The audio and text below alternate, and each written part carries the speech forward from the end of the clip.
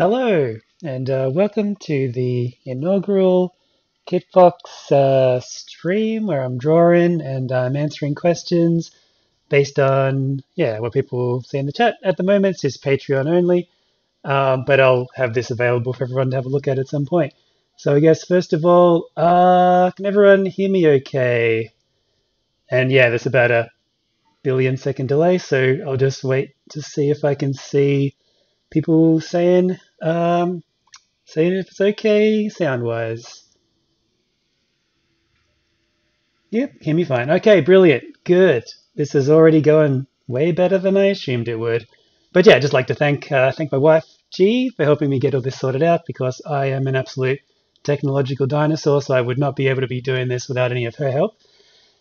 So this is the inaugural one, the first inaugural one, because what I assume is going to happen is that it's going to start off as something, and then it's eventually going to turn into something else, and I'm going to be incredibly embarrassed by the first ones. So I'll let you know when the first real one starts. But up until then, going to be practice ones.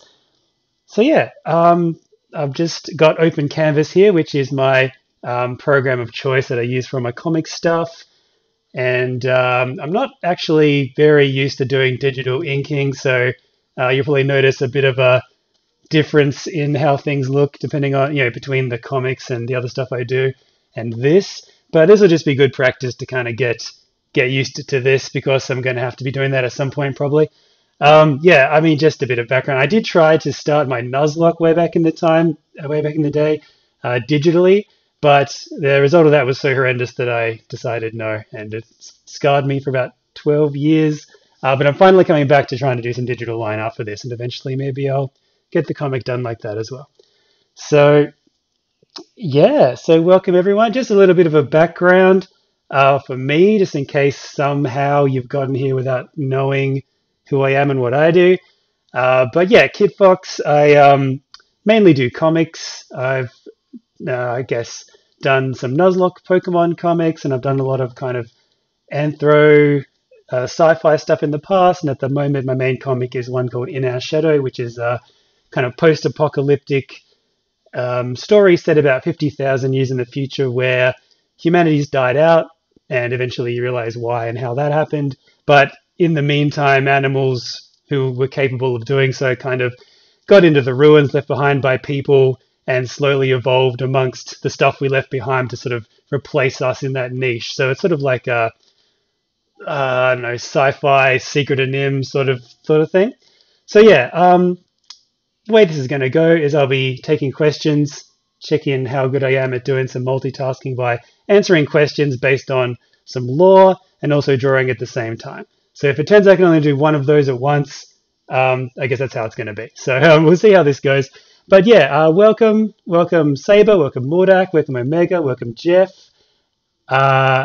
This is gonna be fun. So hopefully you can stick around for as long as you're able and ask some stuff and check out how this goes. So let's get this one out of the way and we'll get things sorted out. So I'll turn this one off, make a new layer there.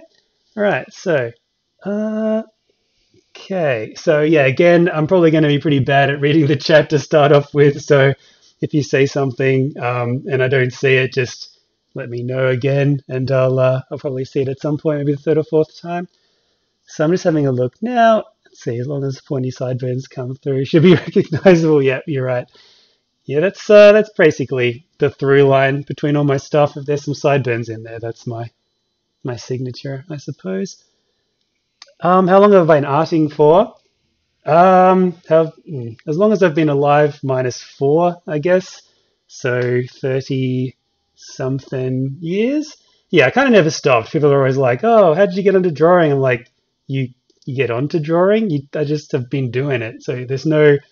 Yeah, I mean, I started off, just doing little fan stuff with Transformers and all those old shows I used to watch as a kid. And, I guess that's where all my love of kind of mecha and all that sort of thing came from. So watching Transformers, watching Robotech, watching, Star Blazers, all those kind of things kind of got me into that. And just never not done it. I did, do quite a lot of school, which translates to me having a lot of time to not be paying attention and just drawing in margins and stuff. So yeah, just be constantly sort of working on it, building it up. But lately I've just, been putting all my skill points into doing stuff fast. And that's kind of like what happens with a comic. So technically wise, my skills haven't really developed that much in that time, but I just have gotten a lot faster at doing things. So it's, you can't do everything. What else have we got here? What should we do first? I need to draw some robots. Yes, you do. No way to get better at something unless you do it. Omega. It is one of those things where people hate doing it, and yeah, every time I would watch like a really well animated anime about mecha, I'm like, how did you draw this robot 100 times? God, it's a nightmare. But I don't know. You kind of gotta like it and find a mecha style that you like. Could be sort of organic or very angular or whatever. But yeah, it's they're a lot of fun, and it's not an incredibly common thing for people to do. So it's sort of like an auto standout if you draw a lot of mecha stuff sometimes. Have I been into furry stuff about as long as all that? Well, yeah, kind of. I guess before furry was a thing, I would always like that sort of thing. So I'd like, watch Danger Mouse and actually a lot of the main ones you'd assume I never really watched, like Biker Mice from Mars or uh, stuff like that. Yeah, I never really saw any of that. Ninja Turtles, obviously. But in terms of like, yeah, I guess I've been into the sort of anthro side of things for as long as it's had that name. And yeah, no, I just always really enjoyed drawing animals and animal people and stuff like that. Uh, oh, hey, Amiiboe? Big fan. Cool. Hope today's meal for you. Yeah, it's been good. It's been kind of just a nerve-wracking watching the clock until this all started. And yeah, you know how you think about stuff the first time you do something new. And actually, I've got to be aware that I talk too fast when I'm nervous, so I've got to slow things down. But yeah, apart from that, it's been painting up some Marvel Crisis Protocol miniatures. Uh, yeah, it's sort of a tabletop game by Atomic Mass Games that I'm getting into because, as you may know, I also do a lot of painting of kind of your Warhammer 40k figures for commission and just on my own. So yeah, getting into a Marvel one looks really fun. So yeah, that's what I've been doing earlier this day in particular. Uh, Omega, do I think the Immortals will ever appear again, or will they just make cameos? Oh, my comic ones. Um, I mean, they're always there. I've kind of got sort of a few different kind of anthro universes, so there aren't any in our shadow stuff, but in the I guess the generation timeline going from Industrial Revelations up to Nicole's Arc, yeah, they're usually in there. They pop up from time to time, and so if I ever do another comic set in that kind of timeline, yeah, not that I have any plans in the immediate future for that. But yeah, they'll show up. All those guys that are still alive, a lot of them kind of got by Restored Generation. Most of them are kind of gone. But yeah, the ones that are still around, certainly Diamond, I guess, which is my most powerful sort of immortal character, is like a dinosaur thing. Yeah, he'll be around probably if there's anything happening in the future. And in Nicole's arc, it's a bit of a spoiler. I won't say anything. That's a novel that I'm perpetually always have just about finished, but have never just done the last little step to get it sorted out. But when I do, yeah, there's a lot of Immortals happening in there. Uh, yeah, it's fun feeling. You'd think I would be over kind of the anxiety because, I am a teacher as my day job, but it's kind of different when I'm in front of people that I care about. I don't know, like it's you guys are sort of more when it's a bunch of kids, it's different than sort of contemporaries. But yeah, I'll get more into the swing of things and change sort of how things are going. Into the first thing before I knew it, had a name and Mecca's blur mind. Yeah, we kind of were a bit late to the whole kind of Mecca thing in I guess the our neck of the woods planet wise. But yeah, I guess the first anime, yeah, that were sort of mainstream, sort of that type was Evangelion, and that absolutely blew my mind when I was in high school. So as soon as I saw that, actually, you probably notice a lot of my designs have kind of got a lot of Evangelion sort of inspiration. I guess if you look at like a Strider's arms, that's kind of what the Unit One or all the Ava's arms look like, sort of. And the heads of the most recent Striders in our shadow, they're kind of also sort of Unit One, but a rat. Like, so that wasn't on purpose, but that kind of just happened. But everything's come from something, so that's all right. What animes and how many animes inspired SGRG in our shadows? Oh, well, I just, I guess, went back in time a bit. I just answered that, I think. Evangelion, big one. Yeah, Macross, another big one. Transformers, but not so much, I guess. Those are probably the big ones. Johan, possibly favorite character? Yeah, he's he's good. He'll probably show up. He'll probably show up in something else. Actually, he does definitely show up in something else, but that's a bit further later on down the track. Yeah, he was a lot of fun to write for, kind of like a crazy immortal. Oh, for people who don't know, he's sort of mainly in the kind of steampunk comic I did called Industrial Revelations. Yeah, Johan, who, yeah, I won't say anything else about him, but he's like an immortal guy, and he's sort of crazy, and he kind of just has this life cycle that he goes through, and yeah, he's a lot of fun. So he definitely is still kicking about doing stuff. I guess if you haven't seen it, he was in something else that I did a long time ago called Witch Hunter Slayer.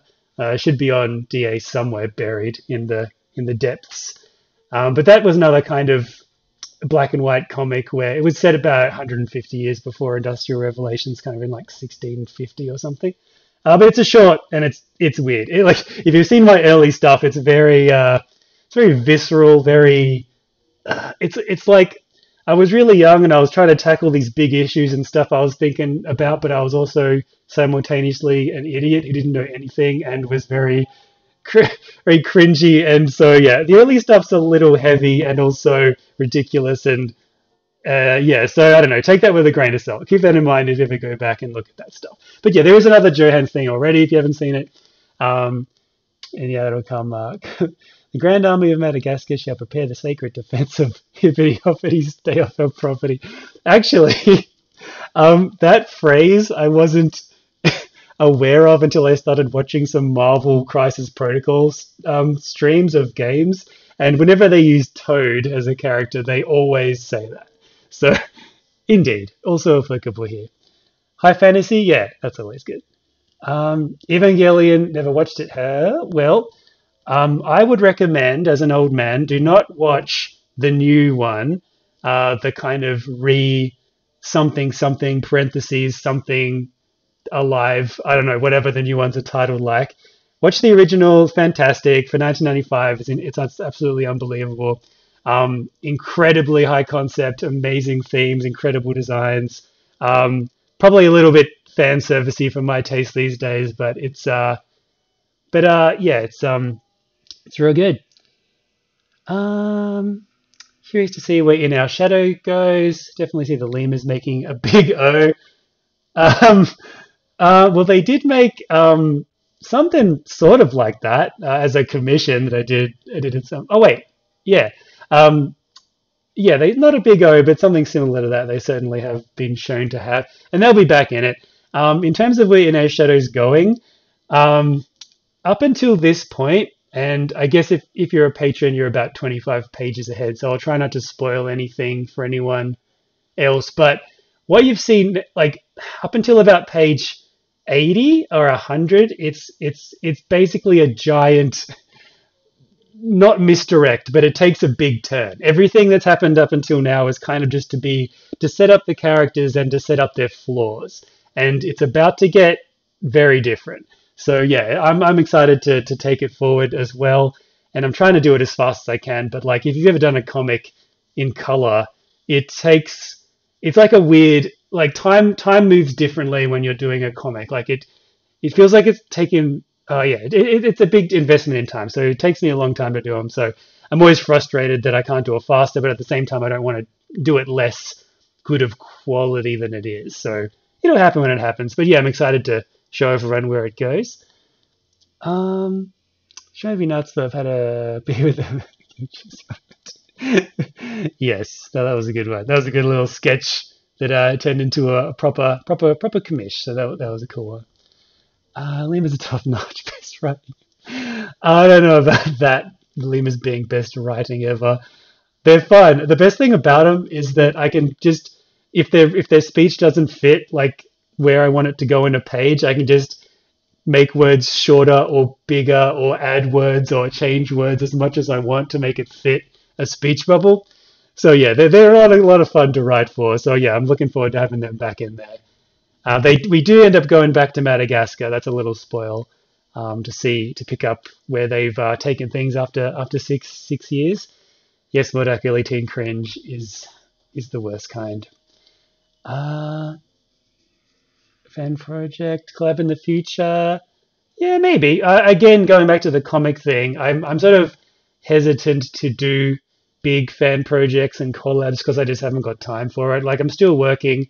My goal, as I've probably made clear, is that I eventually want to make enough on Patreon and commissions to have that be the only thing that I do. But at this point, we'll see how it goes. So until I can stop teaching, it's okay. I mean, I teach incredible subjects like digital art and Dungeons and Dragons, but you've got to have the right sort of clients for it, and it can be a bit soul crushing a lot of the time. So I'm looking to get out of that, and yeah, I'd be open to do some more projects if I had time, but at the moment, yeah, just because of the got to make the money to live thing, I can't probably. Commissions and Limatech, yep. Oh yes, the Megas XLR. Yes, I thought it was. That's why I was like, I chuckled and was about to say that, but I was like, I wasn't 100%. But yes, of course, I am now. I feel that we're writing, yeah. You just get the good stuff set up. Yeah, you got to set them up, and like, if people can hang on for 100 pages, then it is really rewarding to have everything set up before the stuff happens, and you have a reason to care about it. Which is good. You just got to make sure interesting stuff's happening while you're doing this setup, which sometimes I'm not sure if I'm doing a great job of that at the moment, but can't win them all. Lingo that kills me. Yeah, I do like it. That's the problem. I always think, as you do, I think, what would the voices of these characters sound like? And do like your casting in your head of like, who would be good to play these if it was like a cartoon or something. When I get to the lemurs, I'm like, what does this actually sound like? Like no matter what I do, I would definitely offend somebody if I ever had someone actually voicing out this stuff. But on paper, yeah, it's fun. It's fun to write the lingo. I do like that. Do I get notification on Patreon for likes? I do. Yes, thank you. I do get those. So that's great. I always love seeing those come in. I do sit with steepled fingers for a few minutes after I put a page up. It's like, I wonder how long it'll take for someone to like this thing. But yeah, so thank you very much. Keep them coming. I do that. That makes it all worthwhile, just knowing people are out there liking things and commenting on things. But yeah, I get that wanting to watch a bunch of pages at once, especially if it's like a fight scene where 3 pages might take me 3 weeks to do, but you can read them in 3 seconds. So yeah. Saving them up, that's fine. But yeah, likes definitely coming through, so thank you very much. It's a crime what happened to Megas XLR. Yeah, anything with a robot or a spaceship that's cool is going to get cut short. That's just how it goes. And then 5 years after that, there's a huge fan cult following, and they're like, what did we do? But it's too late now. It'll happen every time. But at least we've always got a little bit. At least it happened a little bit. And there'll always be something new that'll come along that'll get cancelled before it's time that we can enjoy as well. Why did you choose to stream these on YouTube instead of something like Picato? Don't know. Well, as I said, my wife, Georgie's already streaming on Patreon. On YouTube. So she showed me how to do everything. I don't know. It's just a good platform. I don't know much about Picato. That would involve me having to learn something, and I ain't got no time for that. So that's probably the main reason. Otherwise, not that fussy. And things might change in the future. I might go to something else. We'll see how it goes. I teach D&D. Yeah. So the setup the story behind that is in about 2016, I decided to finally put forward digital art as a subject because the school didn't have that. And I was umming and ahhing about it for ages. I'm like, oh, should I do this? Like, would anyone actually want to do this? And like, have I got the right to even ask this? Are they just going to be like, stay in your lane, idiot? So I did eventually do that after thinking about it for a bit. And that was quite popular. And then a lot of the digital art kids, they were the sort who would also be drawn to other things like D&D. And I up at that point, I started to run an after school group for Dungeons and Dragons and other kind of tabletop stuff and playing Yu-Gi-Oh and things like that. And the assistant principal would come by and like see me, like you luckily see me doing a good job in that 1 second that I was. And so I'm like, I wonder if I could push my luck. So I'd gotten drunk with power about how well the digital art was going. So I eventually decided to pitch Dungeons and Dragons as a class, just almost as a joke. I think it might have been a joke. I think some students said, oh, you should do that. I'm like, yeah, okay. So I put it forward as an idea. And then I got tapped on the shoulder by a different assistant principal, one of the old guard.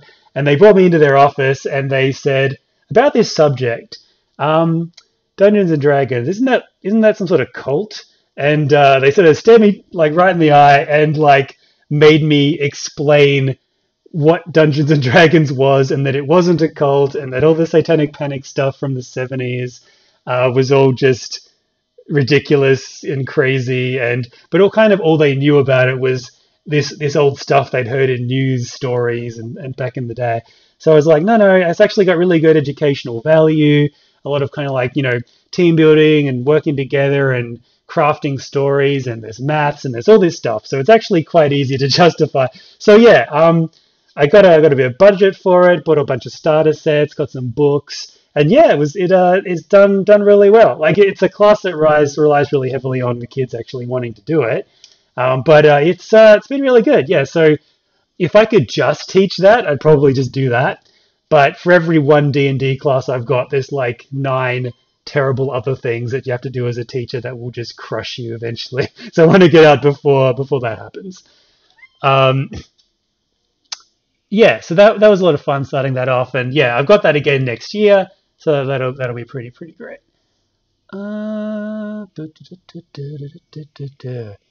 Yeah, so in most schools it's probably not a subject, but in mine it is because I somehow managed to make it happen. That'll be the one thing I miss when I'm not doing it anymore. The scientist, Australian naturalist. Oh yeah, Destroyer Man. Yes, I remember that. Yeah, I don't know. Yeah, weird crossovers. This planet's too small. Things keep on cycling through over and over again. Did anything done by Michael Bay inspire influence? No, never. Michael Bay, no. It's kind of, I don't know. You either die or live long enough to become the thing you hate, or whatever they say. So I do like big explosions. I do like big robots, but I abhor the Transformer films. I know a lot of people like them, and I guess looking back on them now, they may not be as bad as I remember them being. But no, I'm such a diehard G1 Transformers fan. When I saw the first one initially, it just blew me away that I was seeing a live action Transformers. But after a little bit, I was like, wait a minute, this actually is really bad, actually. Then I watched the second one. I'm like, this is actually even worse. I mean, this is my opinion. I don't want to. If you like them, that's all the power to you. But it's all opinions. But I do not like them. And so if I was influenced by them in any way, probably not. I've always done explosions. Like if you look back at my stuff, even the old crossover stuff from when I was in about 13, 14, there was just explosions and robots everywhere. So that's just something that's always been part of my DNA. But the new Transformers stuff looks good. I'm optimistic about Rise of the Beasts. I think that might be good. I love the cast they've got for that. The aesthetics look okay. I think that sort of look works better for Beast Wars, and kind of since Bumblebee, they've refined the designs a little bit to be a bit more like what I was expecting when the 2007 movie came out. So yeah, I'm looking forward to that. So my opinions on the Bay movies might change. Satanic Panic. Oh yeah, so it made it everywhere. Tom Hanks, he'll if he's in a thing, he'll make sure it spreads to the furthest reaches of I was going to say the galaxy. Australia might as well be the furthest reaches of the galaxy as far as the rest of the world's concerned. But yeah, it did make it down here too. It's like that old video where they depict RPG players as motorcycle riding, cigarette smoking, cool kids. Oh, we are for sure, all of us. Several friends who are teachers. Yeah, I think everyone's got several friends and/or parents and/or friends' parents who are teachers. It's just I don't know. It's different. I guess turns out there's a lot of kids in the world, and they keep making more of the dang things. So I suppose it's always going to need to be teachers. Yeah, it's a good. I don't want to take teaching down for anyone who really enjoys it. It's just I've never really been that good at working with kids, or I don't know. It's fine. I like it okay. I think I do it fairly okay. It's a mix of just I've done it for too long, and I just really want to do other stuff. Is more the main thing. Oh yes, a request or two. Yes, let's get that started. The problem is, I suppose, with that is I probably won't be looking at the chat while I'm doing that. So I'm probably just going to be doing whatever mindless vamping I can do while I'm spending my energy drawing. But before I do that, yeah, tell me your request to Mega, and I'll get onto that. Yeah, so I'll have a look at the last little couple of questions here. Role-playing develops extra things. Socialization is socialization. It sure does.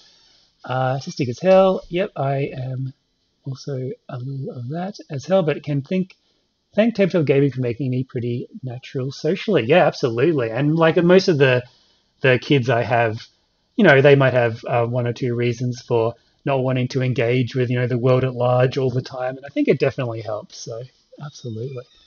First Bay won a slight pass, Transformers-wise, of course, first attempt. But the G1 will always be my favorite of the bunch. Yes. I watch that probably every 5 months or something. The rest just got worse over time, yes. I didn't even watch the last one. The last night of the last day of the night, whatever it was called. Yeah, I haven't even seen it. Rise of the Beast, Beast Wars. Beast Wars, or Beasties, as I think it was in Canada.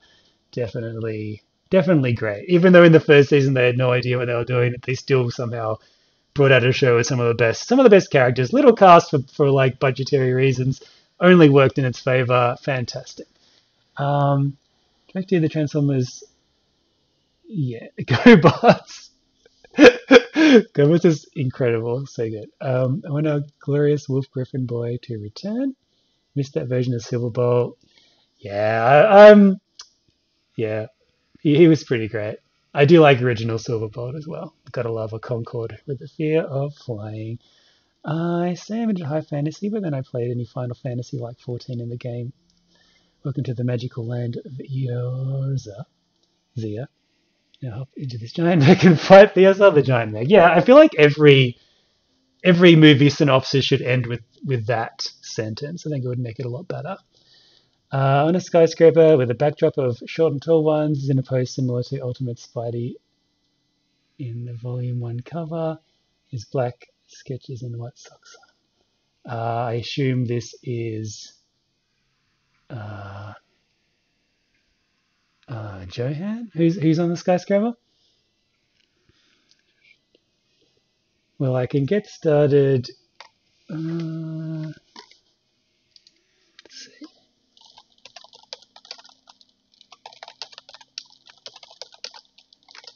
Let me just see what's going on.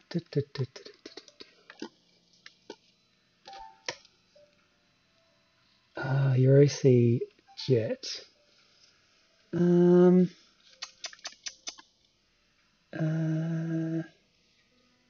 Who is that again? Might have to. Oh, is that your kind of armored guy? Let me just see about that.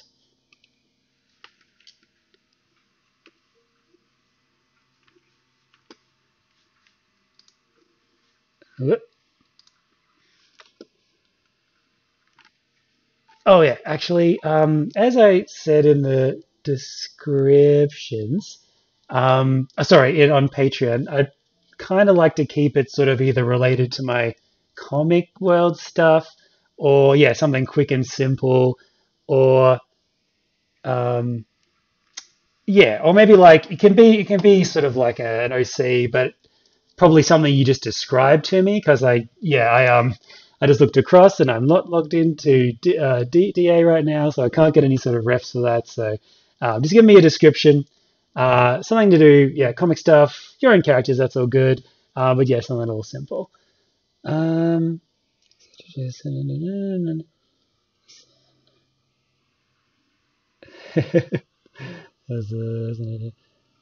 Yeah, they don't. Yeah, Silverbolt.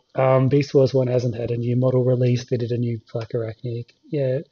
Um, yeah, they don't give Beast Wars a lot of love. They kind of just cycle through the same couple of guys over and over again. They started doing Masterpiece Beast Wars, and I got most of them.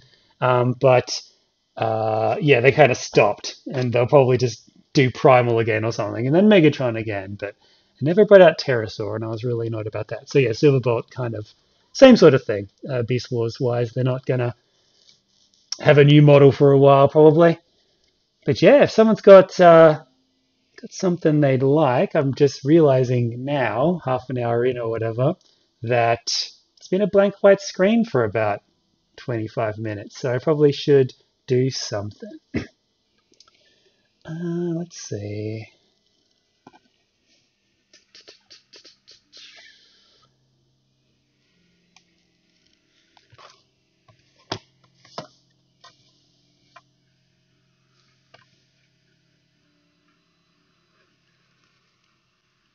Yes, if anyone's got something simple, just let me know. And because of the delay, that'll probably come through in about 10 minutes. So,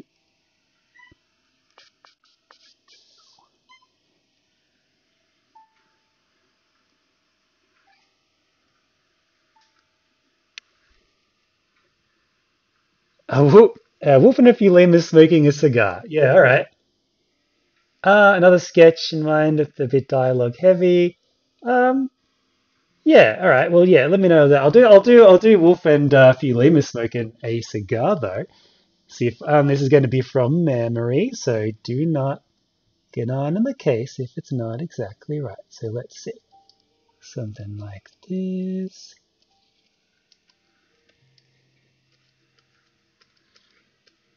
Yeah, okay, so this I'll do as good as I can digital-wise, but yeah, let's see how this goes. At least I got an eraser and all that stuff that the kids are using these days. So normally it's just straight onto paper. Boop, boop, boop. That wasn't right.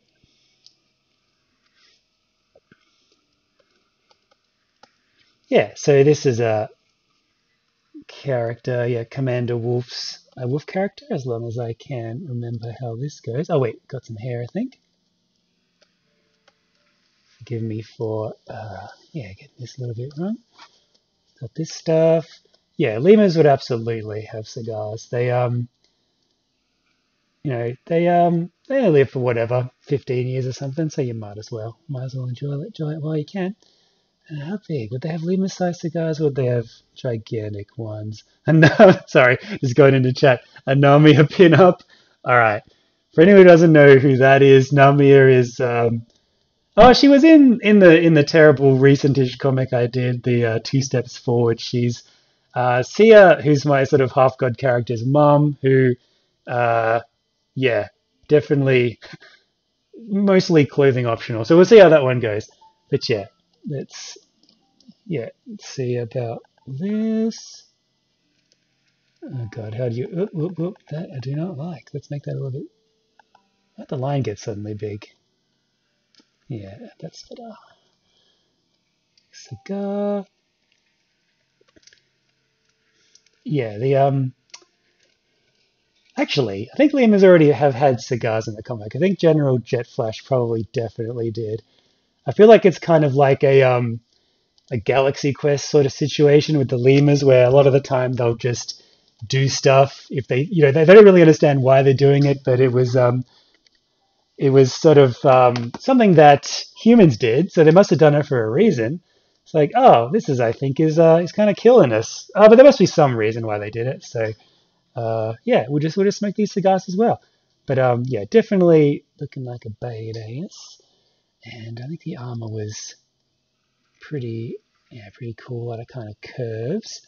Oh, good, curves. The easiest thing to do consistently in a digital drawing when he's not very good at it. Yeah, that's a curve, more or less. So bring this around. Yeah, so Jet Flash, yeah, were kind of the general in the first In Our Shadow, uh, who yeah kind of had the really awesome smart idea of taking all the human technology back to Madagascar and just taking it all, just a little cultural appropriation. That's fine. And yeah, she had these big sort of mirror shades, big aviators. So yeah, they're absolutely gonna have some cigars. So I feel like this is like a cultural exchange where we've got maybe Wolf sort of bringing in some cigars for the lemurs as part of that, sort of getting reintroduced to the world. Yeah, because spoilers for the comic that I did 8 years ago. And I guess if you're watching this later on, you can just pause this and go and quickly read that 450-page comic and then unpause this and watch the rest. But the lemurs live on Madagascar, as they generally do. But through various things that happened in the story, the whole country got destroyed and wiped off the map. So they had to sort of rebuild from scratch, and we haven't really checked in with them since that happened, which was 6 years ago, kind of in comic timeline. Uh, and yeah, we'll see how it's going. So as part of the rebuilding process, we've got some important human cultural stuff like cigars coming in. So yeah, this is pretty smart of me. I'm doing the sketch lines with a very thick pen. That's okay. It'll be fine. So yeah, let's go with some lemurs now. Whoop.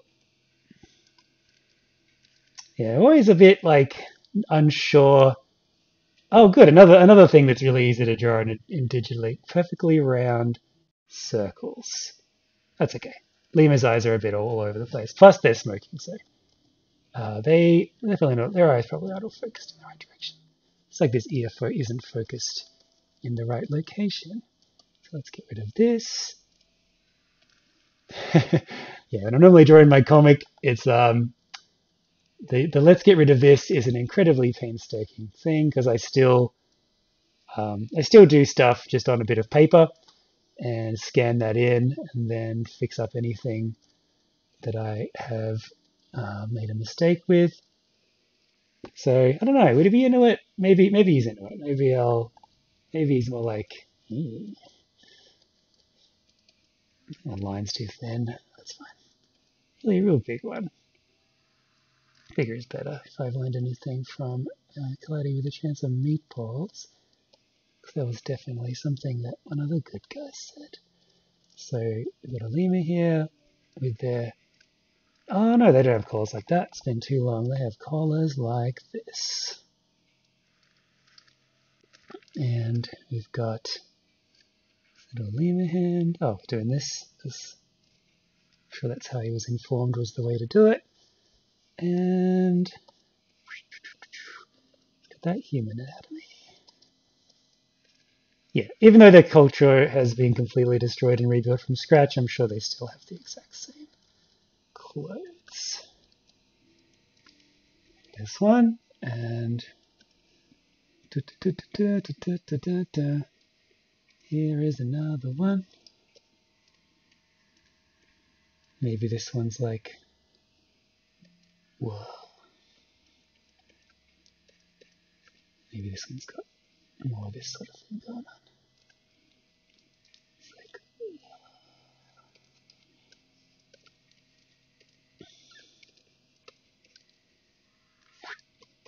absolutely gigantic. These lemurs probably aren't long for this world. Ivy's holding it in two hands with reverence. Why do I keep doing his collars like that? Unacceptable. No lemur would ever do that.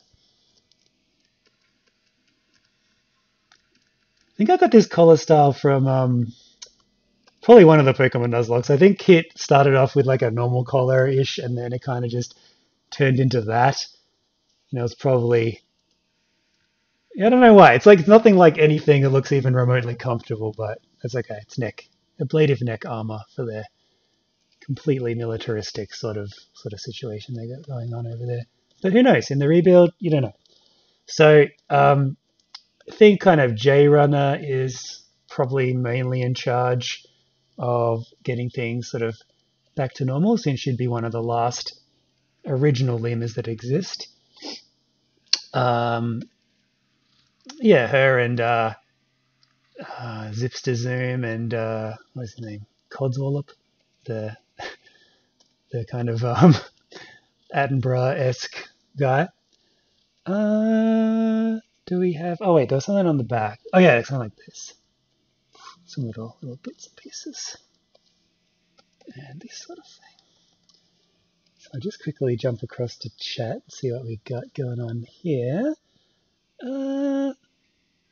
Mentioned there were things you didn't like about Bayformers. Michael Bay's Transformers, what were there? I'm curious. Also, last night was pretty good, especially with Unicron.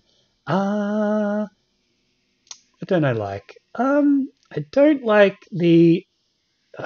maybe, yeah, once I'm doing another sketch, I'll get onto that, because I really need to get into that in a big way. But yeah, when I'm doing the next picture, I'll kind of go into that without trying to be too judgmental. And it's been a while since I've seen him, so I might be putting kind of a bad. My mind might have done the opposite of rose-tinted glasses on that one. Two-shot fan comics featuring two main OCs. Limo happy looks happy cigar they got. Yeah. Please sleep in that cigar as a hammock later on. Lemurs don't have Delta Squad, but not saying they do. Yeah. That's just edge to use Judge. Yes, definitely did some range shooting. And that is the problem, I guess, when I'm doing sort of combo picks. I'm like, how big are lemurs? How big is anything? How big's whatever? I think, but yeah, lemurs are okay, because you can put them in the foreground and, like, they can be any size. They're like about 3 feet tall, sort of thing, so that kind of works. And, they've got the typical anthro sort of body shape, which is justified in the law. Yeah, let's actually, we've got one up here as well. Whoop. You can't have one not upside down. So yeah, get another suggestion, and I'll get on it. So yeah, I'll just finish this one off real quick, and then yeah, this is one of those ones with those ponytails at the back. Whoop, and we've got a thing, and we've got a thing, a cigar. Just once. Sorry, Angel? Save it. Oh, yeah. That was just my producer telling me to make sure I'm saving. Oh no, behind the curtain, what's all this stuff?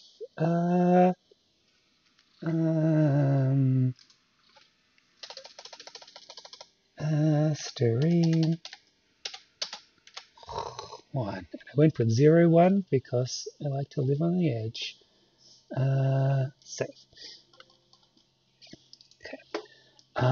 Yeah. How are they up there? I don't know. Levers, it's fine. Don't worry about it. Oh! One of those exploding joke cigars. Yes! Betrayal. Alright. That's this one. This one's definitely just exploded.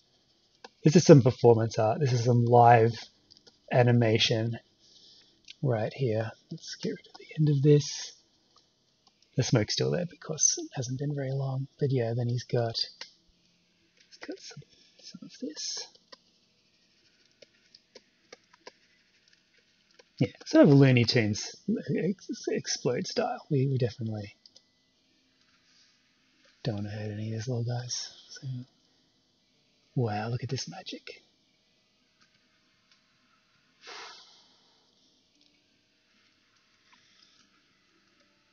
Beautiful. Okay.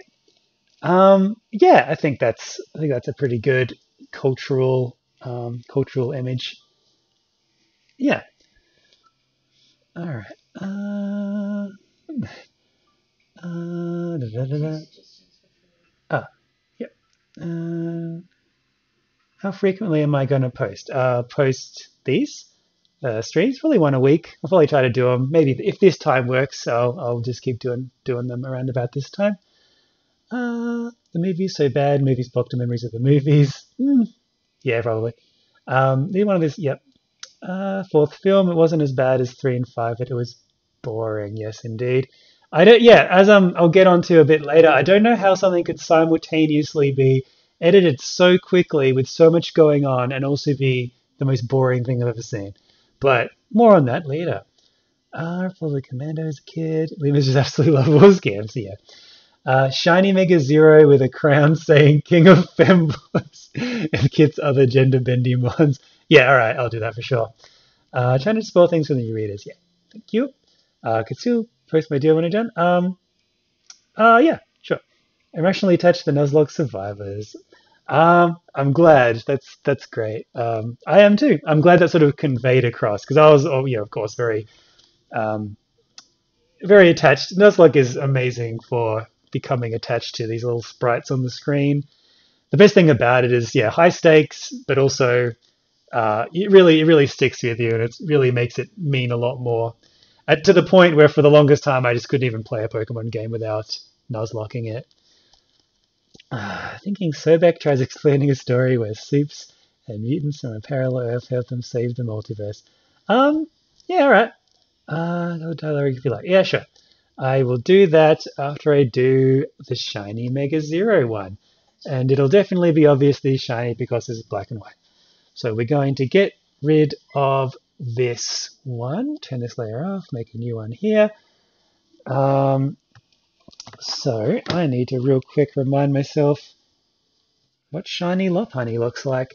So I'm just going to go into drawing mode real quick because I have immediately discovered that I can't really look at chat and draw at the same time. So I'm going to be doing that, but feel free to keep on putting stuff in there. I'll glance across every now and then. I did draw Shiny Zero, Mega Zero once, but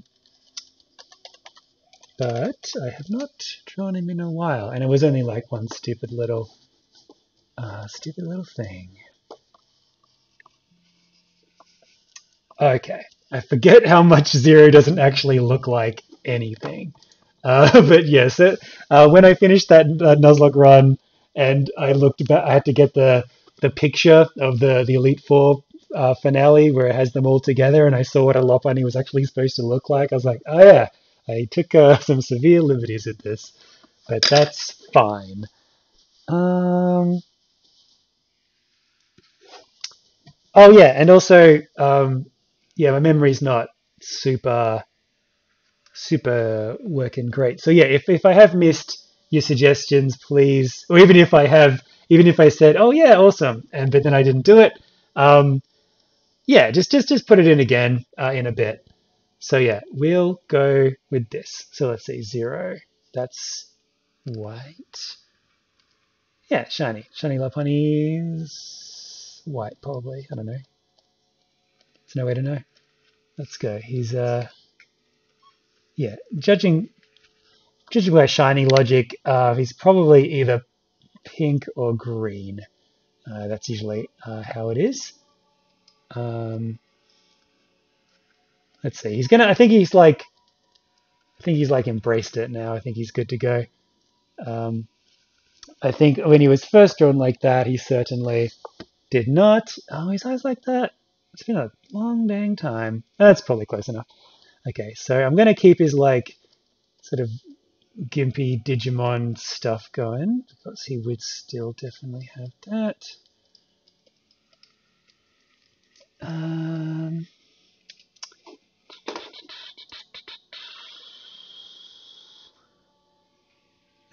Wearing a crown, that's right. King of Femboys, other gender Digimons. I think that was all of my male Digimon, probably. I don't know why that happened, but yeah, we'll just catch Pokemon that were just yeah, I don't know. That's just how it kind of worked out. Yeah, definitely none of the main players had any kind of masculinity to them at all. So yeah, the crown. Lopunny with a crown. Where in the world is that gonna go? Because Lopunny's they kind of have this kind of thing going on. So this, yeah, I don't think not. We'll cross that bridge when we come to it, I think. So we're gonna get him kind of sorted out first of all. Actually, before I start doing too much ears, do Megalopunnies even do that? Probably. Oh yeah, they got this kind of business. Oh, it's all one big Navi, isn't it?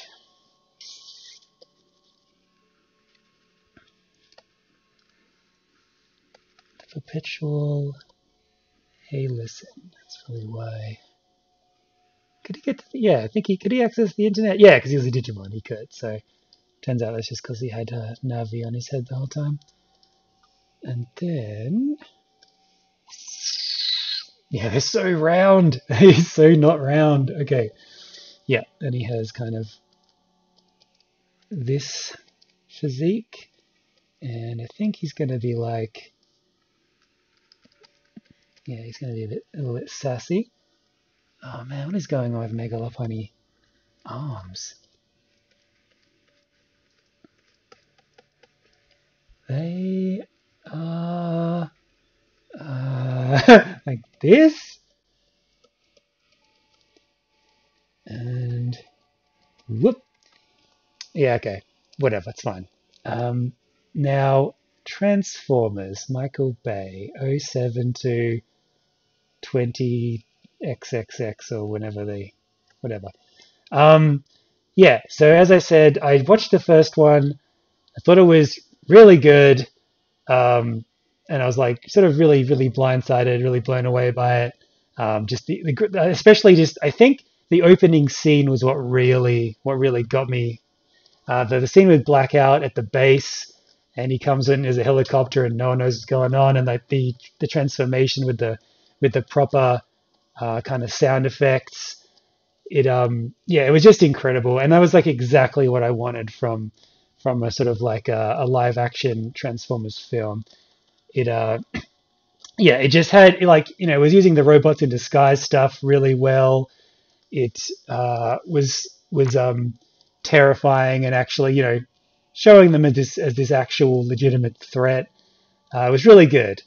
And then all the kind of Shia LaBeouf started, and I don't know, like they would just keep introducing one kind of problematic stereotype after another, and it was just these jokes that maybe I don't know, not sort of my style of humor, which is surprising because I have a pretty kind of lowbrow style of humor a lot of the time or all the time.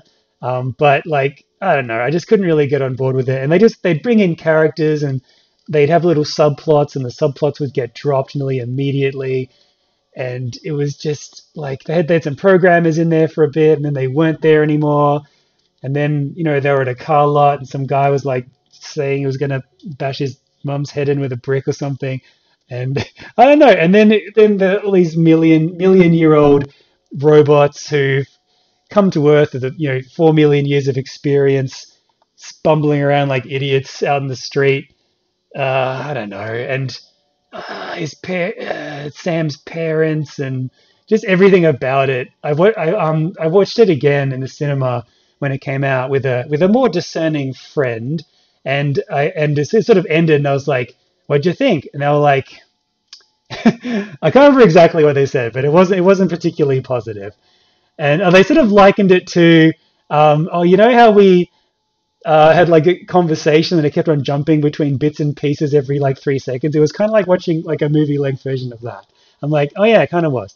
And then when we watched the second one, which was kind of just all I really remember from that is uh, just the usual things. Devastated with balls. A human boat can just destroy a transformer. It's just I don't know, the whole fallen stuff just made no sense. and it just was just a bunch of incredibly quick edits, and they got really lazy with the transformations. They barely even transformed at all, and it just kind of just got worse from there. Oh, actually, the third one I didn't hate as much, but yeah, it was just kind of nothing. It was just boring and just kind of not what I wanted. Just yeah, really really quick edits, really pointless, gratuitous scenes that made their mischaracterized characters just seem like monsters. And just I don't know, if it was its own kind of thing, like giant robot explosion girls on motorbikes, I don't know, whatever you would call it, I'd probably, I don't know, I wouldn't like it, but it wouldn't be just to use Transformers for that. I don't know. And then I watched the fourth one, and it kind of, no, I don't like this at all. It kind of got, yeah, I don't know what happened. Yeah, there's one of the Dinobots in it. It yeah, it was just a whole bunch of nothing. And like, cameos. I think Kelsey Grammer was in that one. He's great. Sort of like phoning it in, and his Dinobots are in there for like 1 second at the end. And then yeah, like I would like after every one of them, after the second one, I'm like never again. And yet every time again, we would go and watch it, and then our friends who were already kind of not on board anymore, they'd like, "What did you expect?" When we came out of it, going like, yeah. So eventually, by the fifth one, we learned our lesson. But then I watched Bumblebee, and that was really good. It was pretty good. I wouldn't say really, really good, but yeah, it was fun. I liked that a lot. And so if Rise of the Beast kind of more follows that timeline and that sort of thing, I think will be yeah, I'll get back on board. But until that, but oh yeah, that's right. We've got some ripped leggings. Oh man, they're just legs. They just do this. These really don't leave much to the imagination at all. I made him a bit furry actually. He's not that fuzzy. He's pretty smooth. Ooh. Okay, so we've got some stylish tears. What appears to be a leotard, but actually is not anything. And it's gone way all the way down. I think I'll leave it about here. And then okay, so what have we got? We've got probably the original.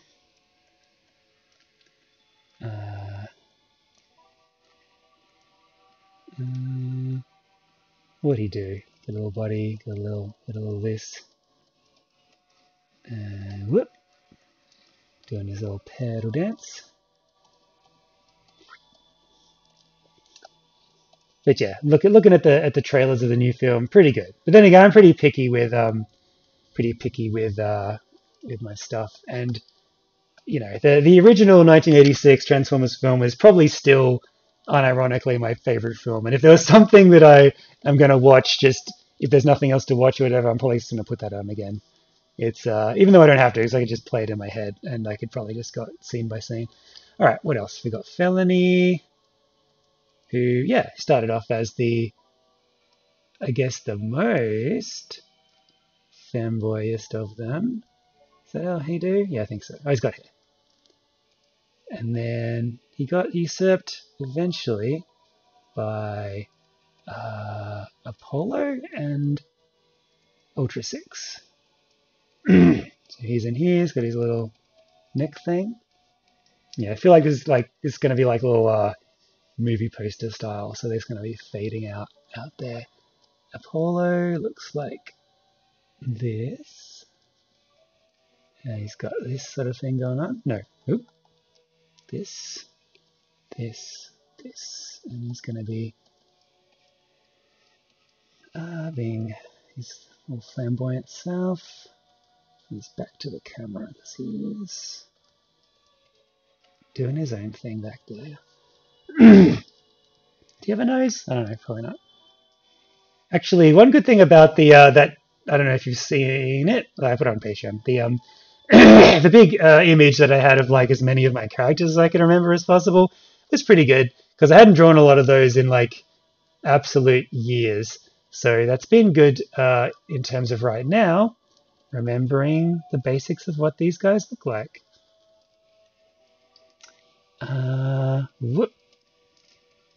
God, I think it's just actually that probably wouldn't have even mattered. I think it's like muscle memory at this point. If you've done like a comic, especially a really really long one, you would know that. Yeah, you sort of get used to drawing a character, so it just becomes kind of second nature. Oh yeah, Perry Perry. Oh man. Oh no, yes, of course, he is the original. Um, I always sort of forget about him because he didn't really. I always forget that he didn't actually get a voice until like the last page of the comic or something crazy. Like he he yeah, he was silent for quite a lot of it, but he is very important. He was my first big. Oh my god, he's dead. Because the first run, there wasn't that many deaths. It was kind of very stupid, or like the Pokemon weren't that kind of well defined in terms of their character as in the, compared to how it became later on. So yeah, he was one of the ones that was. But yeah, if I think back to the original run, there was like Ashes, Perry Perry, and the other one's like, oh yeah, there was probably some others. I don't know. It doesn't matter. They didn't really have much characters, but yeah, he was definitely the first of these kind of fanboy sorts. All right, he's there behind the pedal dance. Who am I forgetting? Ion's not really. He's a macho man. To the extent that I ever have those. Oh wait, Mega Lopunny's got a little crop top. I forgot. Let's just really bring that right up. You can see some definition here. That kind of goes pretty good with his collar, actually. If I knew how to connect lines together, I would use the fill tool for this, but ain't nobody got time for that. I will instead spend a huge amount of time doing this. Yeah. Cool. I think nope. No nose. Does this happen? Oh god. Excuse me. Oh, he has. Wait, he doesn't have that. He's got like this. Yeah, that'll do. Okay. Cool. Yeah. So let's just go back to here and see what's going on. Yeah, I'll probably add a couple of a little more in here. Whoop whoop whoop. Sorry, as I get back through the chat real quick. Ooh, lots has happened. Whoop. uh, uh, uh, da, da, da.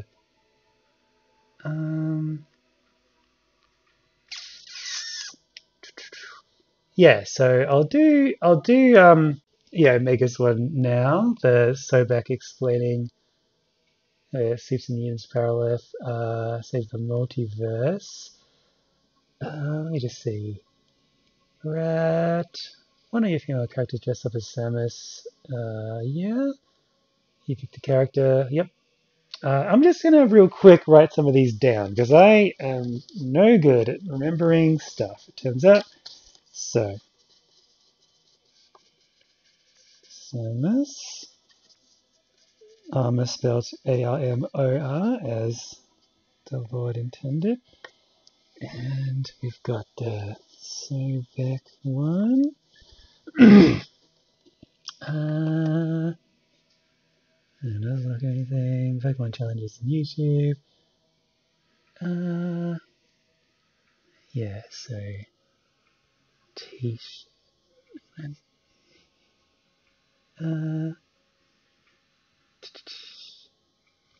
Transformers were great when no one was talking. Yeah, unfortunately that was... I'd say as long as no one was talking or humping legs. Yes, that was probably bearable. American humor, okay. Yeah, as an Australian, like, we like to think that because we're this weird, like, Venn diagram cross-section of kind of America and England, that we sort of get both. But I feel like we just get neither. Sometimes, I don't know. We've got our own weird thing going on. Australian humor's an acquired taste, I feel like. So a lot of the times, I don't know, I'll say stuff, or in the Nuzlocke, people are like, what is this? I'm like, oh yeah, you kind of, that's local stuff. Uh, I was surprised though in a Nuzlocke when I made Silver into the lead character of Silverchair, a band I assume was everywhere in the 90s, but turns out mainly just in Australia, so that kind of felt a little bit flat, but that's okay. Kitfox's opinion of the Dinobots. Oh, I love the Dinobots. Good old Greg Berger doing a fantastic voice as Grimlock. Uh, yeah, they're great. In the original, that is, in G1. In the new ones, I don't know. The designs are okay. I had figures of them all, but I ended up selling them. And the figures were all colored. Like there's like a red Spinosaurus and like the purple Triceratops, and they looked amazing. And then in the movie, they're all just. I mean, in the original G1 show, they're grey, but they're also grey and they're also gold and they're also have goofy eyes. And I don't know, in the movie, it's the same with all their designs. They're just bland, almost rock-like looking, dirty metal that all kind of looks the same. I don't know. Um, Sobek in Crocodile Hunter clothes, which she wore in the adventure she mentions. When did that happen? Are we talking about the same Sobek, the one who is in Industrial Revelations? That's the one I was thinking of.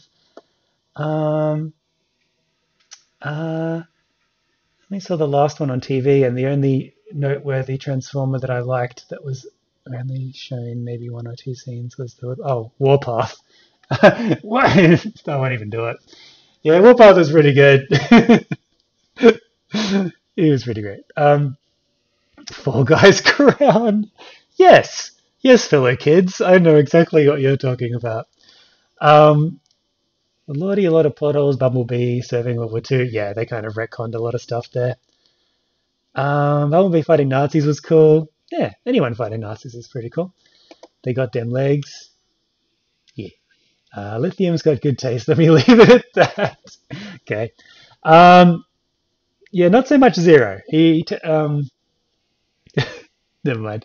It was cool, don't get me wrong, but when you look at it chronologically, why would that scene with Sector 7 exist? Because clearly they know I don't even bother trying to keep track of the chronological plot order of anything in there. And then the Transformers in the medieval times is cool too. Yeah, they didn't. Oh, I didn't watch that one, so never mind. I thought I had watched it and blanked it out, so I don't even know. But that probably would be good. They did that in the original series, Madman's Paradise, where they go back, they find an ancient bit of Cybertron, which was built when Cybertron was controlled by the Quintessons about 80 million years ago or something. And they find this secret place that they would send criminals into other dimensions. And one of these other dimensions was like a medieval sort of Camelot magical world, and that was really cool. They went back and did that, so I like that a lot. So I'm kind of glad I didn't watch Transformers 5 because it would probably be not as good as that. Bear was produced by Bumblebee, yeah, I know, but I think he was just had his name on there. I don't know how much he actually did. No shame in loving terrible media as long as we're honest about it. Oh yeah, I love my fair share of terrible media. Probably most of it actually. Yep. Blah blah blah. Yeah, it's been a while since you've drawn Steel. Yeah. Okay, let me just note that down. Femboy heavy on this one. So subject kills 2 randos. Wait for my turn. Yep.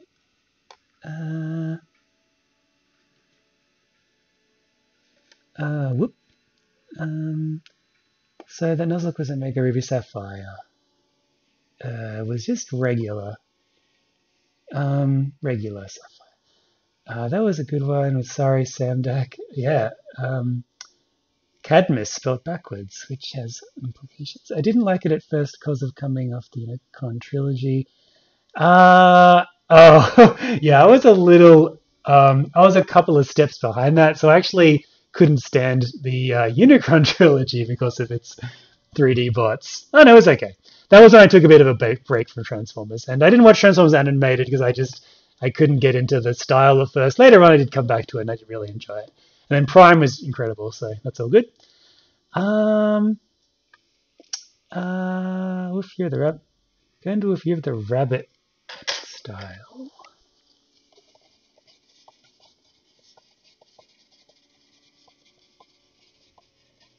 Right, that one done. Timber. All right. It's on it. Gonna have to get everything renamed. Yeah, it is. Yeah, the whole name thing is a bit of a conundrum. So my name is Matt Cleaver, which is not how most people know me. Let's see. Hey, like Kitfox's fans? Yeah, they're awesome. They're all very, very awesome.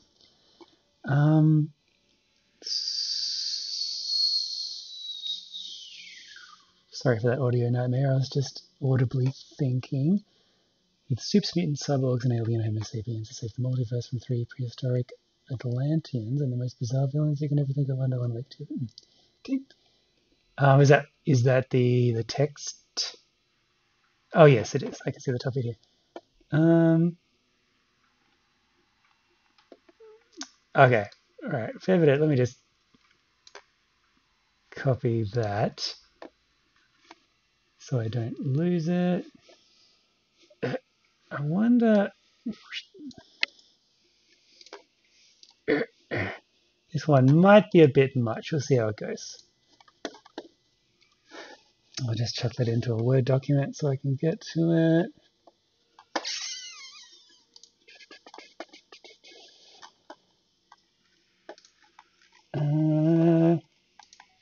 Why are you being slow? It's not like I'm streaming or anything. Oh, here we go. Alrighty. Cool. Not even gonna catch up with the chat. Florida man in a yellow suit is running weddings and catching for like oh yes, that's the rest of the explanation. Did like how they put human villains in the 3rd and 4th movies. Yeah, it was cool. Yeah, very, very high profile humans at that.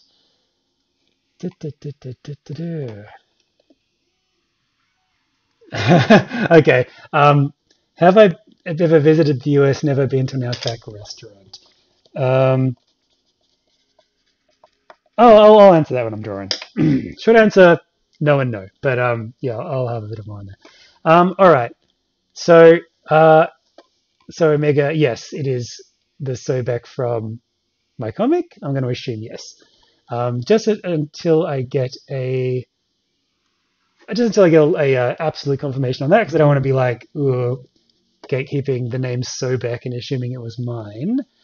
So I'm just going to draw Steel real quick because I haven't drawn him for a while. So let's turn off this. I'm just imagining watching this back as a video, just seeing just blank, just scrolling through, and then suddenly something happens in 5 minutes. I'll sort that out. That's one of the hiccups. This is the bad one. This isn't anything anyway. So as I mentioned up top, this isn't real yet. Let's go File, Save. Of course, these incredibly good pictures need to be preserved. So Steel. I've been drawing everyone facing this way. So as a good person, I should immediately ruin this direction. Okay. He probably has gone through like the most sort of like iterations of any of my characters, but that's okay because he's a robot. For anyone who doesn't know, Steel is he's sort of a pull from a very old kind of old comic universe of mine. God, what am I doing?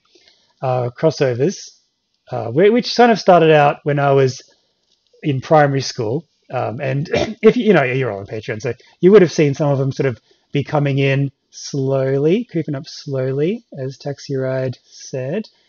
I'm slowly uploading the Crossovers comics, which is sort of pre-DA stuff that I did a long time ago. And the reason why I'm uploading them in reverse order is because the main character, Raid, he's a time traveler and he is living his life backwards, but he's a super genius, so he can like do it and no one really noticed the difference. So he's actually going through the comics backwards, so sort of seeing it from his perspective. As it goes further back, so he starts off quite old and then he gets sort of younger as he goes through it. And he's also the one who is in Second Coming who's running Time Corp. So he's like the dog with the really floppy floppy hair. He's kind of like my first OC sort of thing. But yeah, steals from that universe where they kind of like go through different different stories. In universe, it's like he has a time machine, but what he's actually doing is traveling to different universes that are set in different times. So he's not actually time traveling. But yeah, it's a very sort of complicated. So I started this off in primary school. The first one was, it was like just a weird mix of stuff. It was all sorts of things. Yeah, the first one, yeah, it'll be up at some point. I think I'm up to crossovers 4, where Raid and Crimson, who will eventually become Kitfox, my persona, although that was his first appearance and the one that kind of went up a while ago. They have to stop. History's been sort of messed up as it usually is, because for some reason, whatever happened, the Middle Ages never happened. So Europe became incredibly advanced, like sort of 600 years more advanced than they should be. And because of that, when they went to invade Middle America, the Spanish conquistadors, they're like incredibly high tech, and they had like sort of technology that sort of could absorb energy and all this sort of thing. And so they go in there to sort of try to find out what happened, and to do that, they go into lots of other worlds. Raid has sort of ulterior motives for that, as is explained in the comic. Yeah, to try to sort of figure out what's going on, and they go into like the Animals of Farthingwood and Oliver and Company and kind of all this stuff. And yeah, in the next one, by which I mean the one before that, they go into Balto and Sonic and all sorts of whatever I kind of wanted at the time. And these are all kind of things that I was doing in like sort of late primary school, which is elementary school for everyone out there who uses different words for these things. Yeah, sort of started off about then. So Steele came into it at some point. He was sort of a late-ish edition. He sort of came in after the 5th one, I think. I think the 5th one's up on there, but I don't think he is in any of those. No, yeah, if he's not in any of those, he's definitely in the next one. Yeah, so he's like a robot who it's sort of explained in another comic. He was built by a fan of the in-universe version of Twilight, who wanted to make a vampire. So what they did was they combined like a military-grade body with a gentleman caller CPU, and sort of trained it to sort of made it really strong, and it also was solar powered, so if it was in direct sunlight and it wasn't incredibly active, it would just overheat, giving that little vampire effect. But eventually, kind of through various time travel shenanigans, he gained enough sentience, or the ability to replicate sentience enough, that he sort of is indistinguishable at this point from a real life human boy, wolf boy. But yeah, he's had a lot of iterations in the past. He started off looking absolutely ridiculous, like I'll do that. I'll do the life cycle of Steel. He started off looking like okay. So if you've been back into my gallery like a million years, everyone had gigantic eyes, and very small chins. And actually, I'm putting up Stolen Generation at the moment. Problematic title. I'll have to redo that at some point. All the characters had really small chins, really small noses, and sort of a lot of mullets. So he definitely had one of those. And he had this kind of thing, the sort of the Novus color pattern, which sort of went around like that, whereas now it does this. And he had sort of this hair, and this big old mullet that sort of went down like this. And then a little bit after that, so yeah, if you go sort of spelunking down into the depths of my gallery, you'll probably see this. version of him, version 1. But yeah, in lore, it's just, he has different bodies, different stuff he can go into. He just transplants his head into it. Shortly after that, he, still with like the incredibly sort of thin noses and stuff and big eyes, he got this sort of thing happening, the incredibly long hair. And yeah, back in these day and age, he was this is like pre-digital art, so he would be sort of a faded out blue and a disgusting tan, because those were sort of the colors I had to work with my watercolor paints that I would use. Yeah, he sort of became this real Sephiroth sort of vibe. You can kind of tell the points at which his redesigns were being done. And then, yeah, he sort of eventually got sort of this business, and then he sort of his back hair sort of became a lot shorter and sort of became around like that. He has had even shorter hair than that, but yeah. So most recently, he actually I've got a picture with him in it coming up. I just haven't had the time to kind of finish it. But yeah, his hair got quite sort of short, and sort of did he always has this because he has to, but yeah, sort of this sort of thing. So I wanted to sort of modernize it just a little bit, but yeah, it sort of eventually went back to the main thing with the big bangs and just this. Yeah, sort of goes up and sort of folds down a bit more. Anyway, that's that. It's probably enough about him. But yeah, he eventually I'm going to do another crossovers one in the vein of Second Coming and Two Steps Forward, where he and Daniel, who's another character in that universe, are kind of doing stuff where Daniel gets sort of, while the other two are off doing that time traveling stuff, Daniel gets the job of making like an intro video to Time Corp, which is where they work, and he's basically just using Steel to get information at the start on some of the other characters, but eventually he sort of sees him as his actual person, whereas before he didn't, through various things that happen. Yeah, another little growth, kind of like Two Steps Forward was, where it's like a pretty simple story, a chance to try out some stuff visually that I haven't really done before, and like explore some characters in a fairly simple kind of context. Oh yeah, and his markings on his body go like whoop and whoop, whoop. No, like that. Yeah.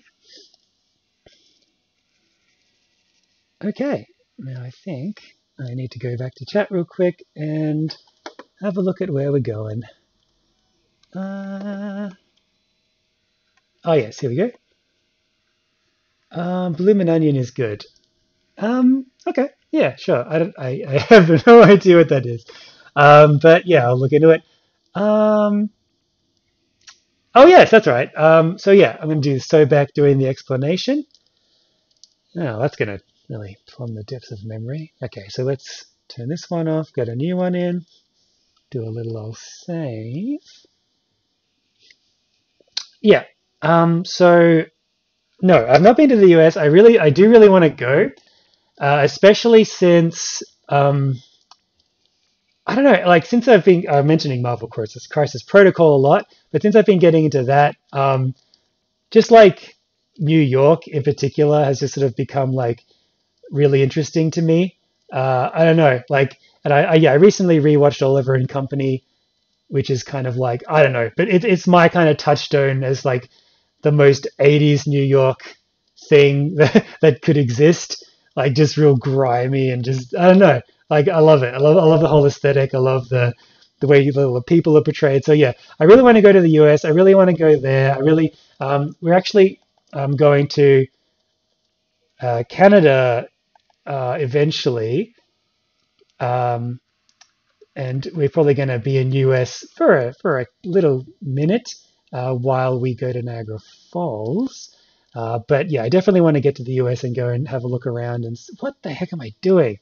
I went into talking mode and I started doing all sorts of ungodly, what am I drawing? Yeah, so I definitely want to get to the US. I want to see all the different places. I want to go to, yeah, all the places I kind of heard about, all the places that all like the streamers and stuff that I listen to are living in. I want to go to Milwaukee, even though there's kind of, I heard not a huge amount of stuff there, but we'll see. And yeah, just get right across the whole dang thing and like see it all. So yeah, and I really want to go there. The closest I've been to an Outback steakhouse wasn't actually in it wasn't actually in America. It was in Japan. We were there a couple of times because my sister was working over there in schools teaching English. So we went over there to see her a few times, and while we were there, we did see the Outback Steakhouse. And I was very tempted, but we were so spoiled for choice. Yeah, I kind of just wanted to see what was going on because we have, I guess, steakhouses, and I assume it's probably similar to that. But yeah, it'd be cool to kind of see the difference or what the take is on our sort of thing. I mean, mainly we just like have a big steak or like a real big steak and just put it on a plate and cook it like 2% less than it probably should be cooked, and then have some like curly fries or whatever next to it. Well, actually, come to think of it, I feel like the thing is, whenever we go to a steakhouse in here around here, I kind of assume it's actually more of an American sort of thing, which is kind of I feel like it's this weird like double thing, like when you're supposed to be in two places at once. So you say, oh, I'm at this wedding. Oh, but I've really got to go to my mate's other wedding that's happening at the same time. So I'll put on a moustache and go over there, and then I'll say, oh, I've got to run to the bathroom, and then I'll go over there and do a speech, and then I'll come back. It's like, oh, I've left the oven in the kettle, and I've got to go fix that.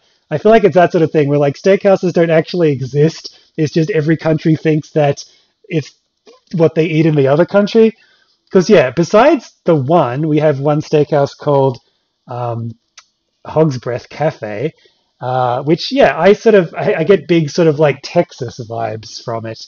So like I don't know, Outback Steakhouse not really a thing. We mainly just have like yeah. So ignore the first 90% of whatever I said. We don't really have them. So it's yeah. I think it's like an invented thing. Just like as I'm sure you know, throwing a shrimp on the barbie is wrong in many ways. One, we don't call them shrimps, we call them prawns. Second, I mean, you would never say that. And yeah, if you're putting prawns on a barbecue, you would probably do that. You probably would never say that though. Same as like we don't tend to say good day or crikey or whatever, insert thing here, drongo. Older generation sort of will. That's kind of like a cultural touchstone between me, a young hip millennial, and like the older generations, like your boomers or your your war babies. They tend to be more the ones that will say that sort of thing. So when I'm talking to an older person, I probably will use more of that language to chameleon myself into their way of talking. But yeah, tragically, it's kind of like a dying art, our beautiful drunk language. So yeah, steakhouse not so much, throwing shrimp on the barbie not so much, saying all those things not so much, and yeah. So that's right. Unlike most of my characters, she's got a bit of this going on. Remember how to draw this, because in our shadow it's not really a thing. And oh yeah, she's sort of like a, where do they even live? I think they're in England, yeah. I always imagined her as sort of like a Southern Belle sort of type of character.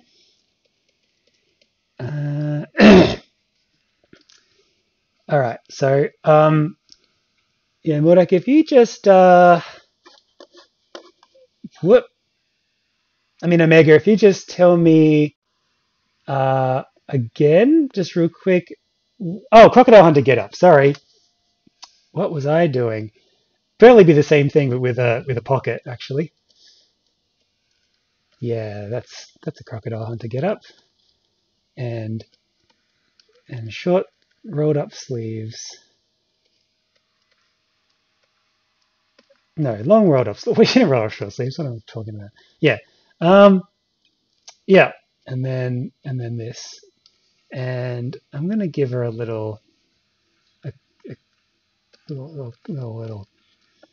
hat, pulling double duty as being a crocodile hunter and a cow person.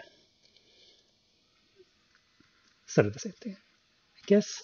Yeah, if you could just tell me who again it was that she's talking to, then I will put that text in there, and you'll be able to see what. Oh, and you've seen my handwriting. You've watched it and seen a Nuzlocke, probably. Um, yeah, so I'll wait until that catches up.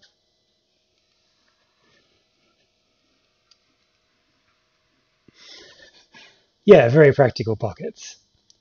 Um, absolutely, definitely not just stitched on to give the illusion of pockets. Absolutely not. Does she have colored pupils? No, that's right. All the gods have this.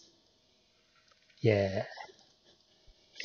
Because that was kind of the first comic where I did proper black shading. Like before that, it was just crosshatched. So I thought, oh, I'm going mad with my new abilities. I'm gonna just do everything shaded completely in black as possible.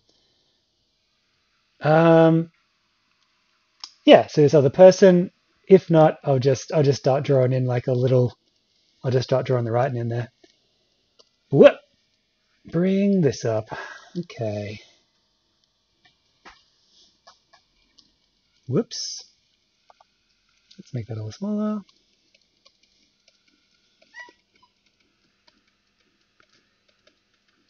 I don't know if I'm going to fit the whole thing in here, but we'll see.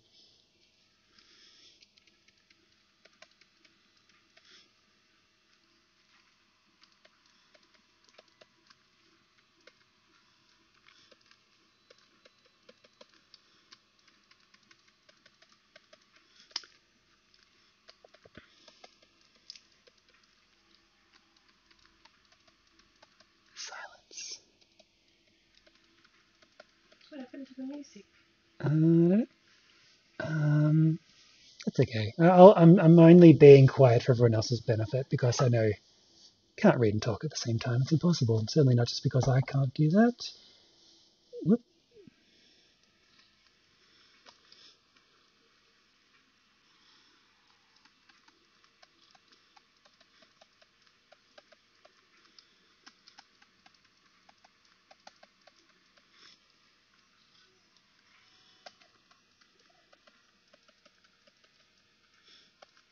Tangent.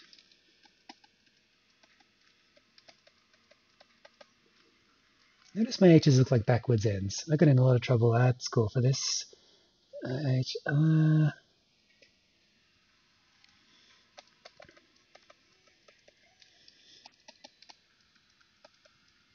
how are we gonna get? Okay, let's get this hand in here. Joined forces with soups. Mutants. Cyborgs. Cybergs. Yeah, those new cyborgs really taking over the city. Cyborgs and alien Homo sapiens.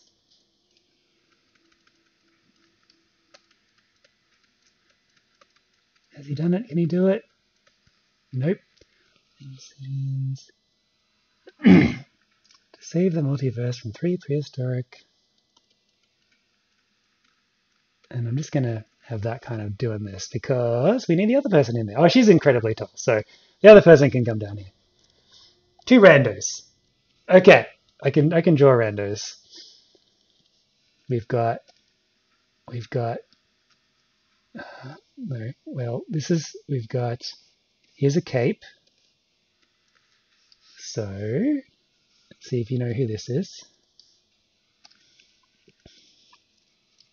got a fetching, nice, dullish blue cape with gold trim and some hair.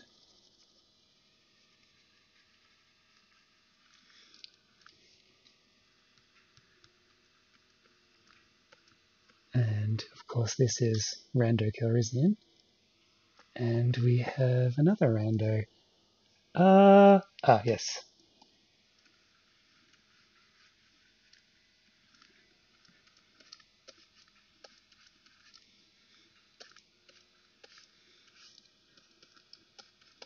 And this is, of course, Rando McDonald.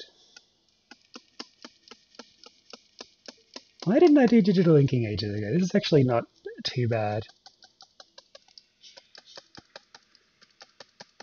Yeah, that's giving that real Industrial Revelations look.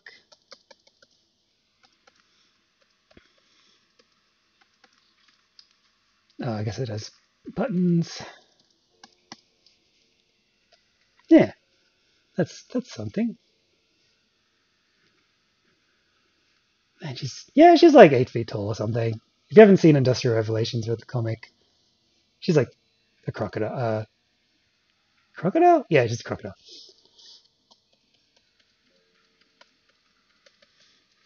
Cool. Okay, I'm just checking over in chat again here. I did watch a video where a bunch of Australians tried American junk foods and some of them couldn't even make it past the first bite. I think one of those was jerky or spicy Doritos. Whenever I think of jerky, I think of the Futurama episode where Fry eats the 27 million year old mummy that Farnsworth has in his desk. So I assume that's what jerky tastes like. I don't know. Spicy Doritos. I mean, yeah, we're pretty baby when it comes to junk food. We just have your basic sort of things. We've got Pringles. We have a lot of things. I watched because I watched Game Grumps a lot. I watched their tier list of like candy bars, as I believe you call them. And I only knew like about 10% of them. So we're sort of very sheltered. We've got our own things. You might have heard of Tim Tams. You might have heard of. That's about it. But we've got others. I'll think of them later. Yeah. Bill just looks American foods and runs for the hills screaming in terror. Yeah, I don't know. I hear England probably gives you a pretty good run for your money. I think they have a lot of deep fried stuff. We do too. We can't say we don't. Yeah, but I think we're all the same thing at this point. I think the biggest thing Kitfox would not like about Outback Steakhouse is when people ask if he can cook a blooming onion. He just stares at them. Yeah. In my head, a blooming onion, I don't know what. It's like an onion that's a flower, or it's The Onion, the satirical news show, the American version of what we have, which was called Chaser Nonstop News Network, CNN. So yeah, I don't know. My mind just draws a blank, so my eyes would probably also draw a blank if someone talked to me about a blooming onion. But yeah, I'll learn at some point. Maybe it'll be a fun thing to never learn. That sounds cool. Industrial Revelations is probably my favorite series, but iOS and Nuzlocke come really close. Yeah, I really enjoyed doing Industrial Revelations. It was kind of just like, I don't know, I kind of think it was just fun. That was like joining dots, the comic. It was like, here's a character, and you might not have known this about them. They've forgotten their whole part and was slowly revealed that they were actually all these stuff. Yeah, so I really enjoyed that as well. I really like doing the steampunky sort of mechs. But even then, that wasn't quite long enough ago for me to not look back on it now and like cringe in distaste and horror at some of the things I put in there. So yeah, I don't know. I might. I don't know. I've just been doing a wholesome comic for so long. Looking back to when I had some non-wholesome stuff, it's like I did this. This was me that did this. So yeah, but yeah, I'm glad you like it.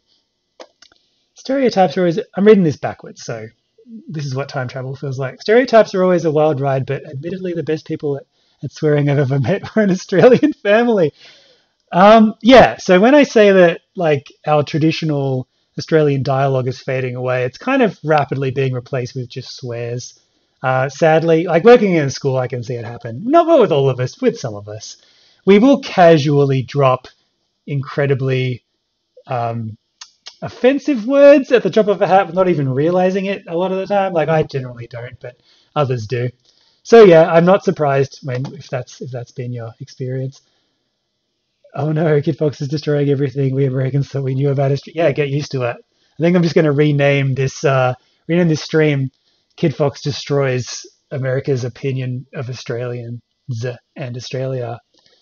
Yeah, I bet you probably think the whole thing's a desert, and I live in a little wooden cabin. And there's kangaroos in my billabong, and every time that I'm not drawing a comic, I'm playing a didgeridoo while throwing a boomerang with some shrimps on it. And that might be true, but there's other things that aren't true. So get ready for that. I don't think so. That one, JLA vs Power Rangers sounds pretty cool. When did the Power Rangers show? Oh wait, I think I'm way in the weeds here. I think I've stumbled upon something that started a long time ago.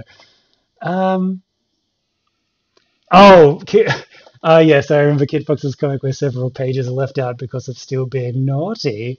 Okay, full disclosure, behind the curtain, I actually never drew those pages. That was just like a funny. I just wanted to see if people would like ask to see them or anything. It was just like a little joke for myself.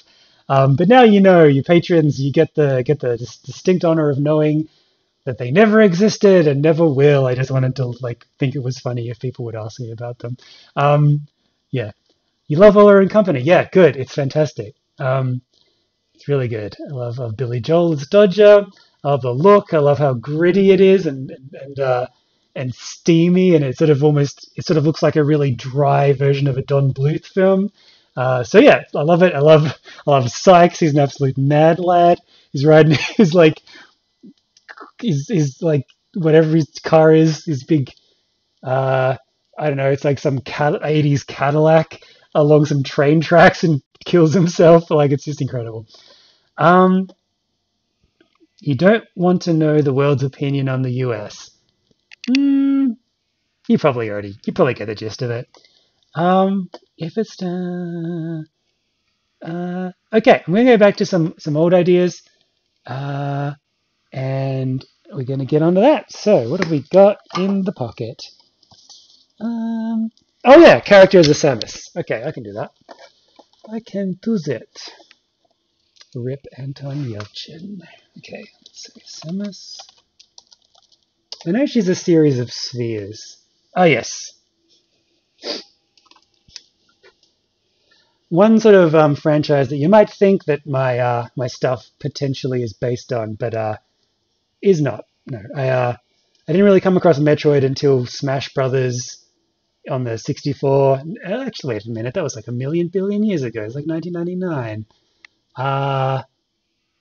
Yeah, but that was like looking at 3 pixels trying to be a series of 3 circles. So I didn't really get a good idea of what Samus was then. But certainly like the way the armor looks is quite similar to how I do it. But you know, there's only really 3 types of armor that exist, honestly. So a new layer here, turn this one off.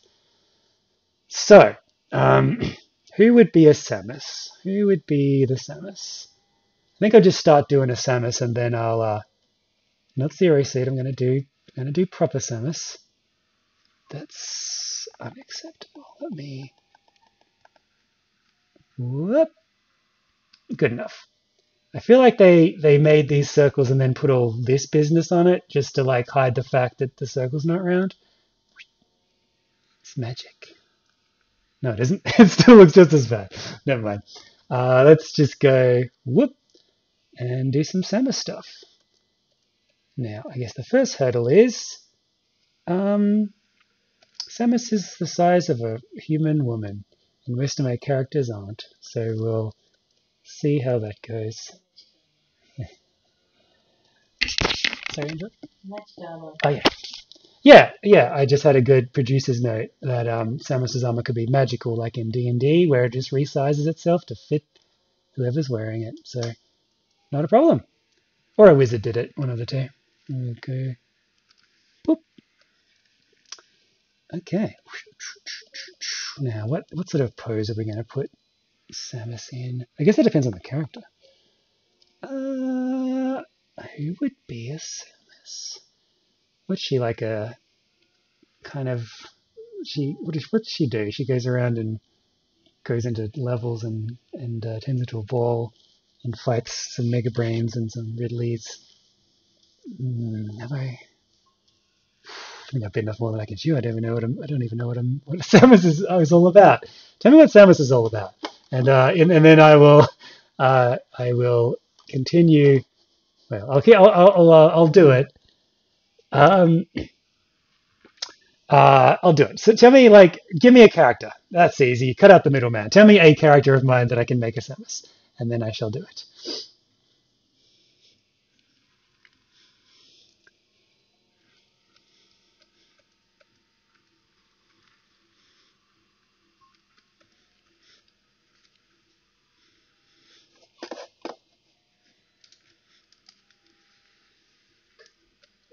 Yep, she's got one of these. Just remembering the really rare amiibos that came out with 2 gun arms instead of a normal arm. The pose I probably can't do until I know who this is. Don't want to get too sassy for no reason. Oh, by the way, yeah, this might be the last one for today. I'll probably be ending it at 2 o'clock. Yeah, I'll do this again next week. This has been really fun, so definitely be doing it again. Maybe at the same time. I'll see what people reckon. If that's still something that people can still do. But maybe a different time. Yeah, I feel real bad for anyone in the on the other side of the planet, but I'm in Australia. I'm on the other side of the planet from everyone who isn't in Australia, so no matter what I do, it's going to be bad. But yeah, I just noticed I was looking through the times and oh yeah, Mountain Time, Central whatever, Eastern Standard Time. These are all lining up, and then I get to Europe, and I'm like, oh no, this won't do at all. So yeah, unfortunately, it's you can't please anyone. I could do it at a time that would be good for them, but I don't know.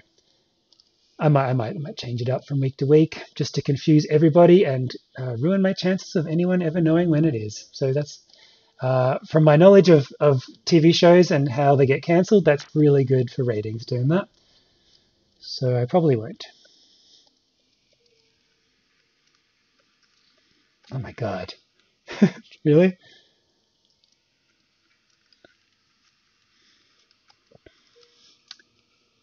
Not the detail, the overall shape. I guess the power shoulders really kind of distort that old perception of things. All right, who have we got?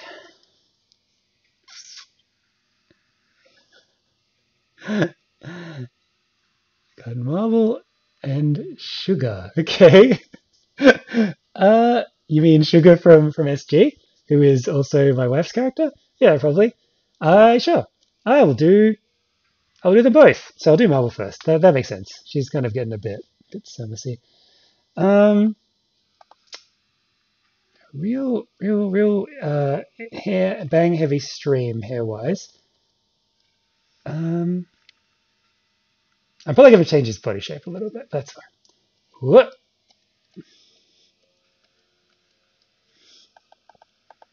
You're wondering if it does help to make the noise when you're doing the shape. That's why it came out like that.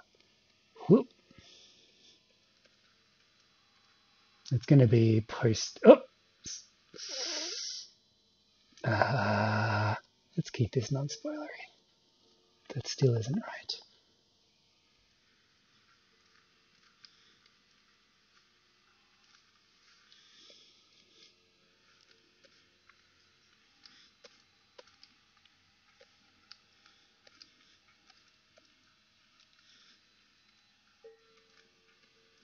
Yeah, I might redo this whole body actually.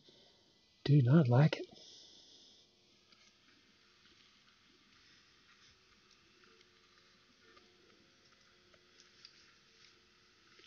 Don't know if that's very marble. That's better.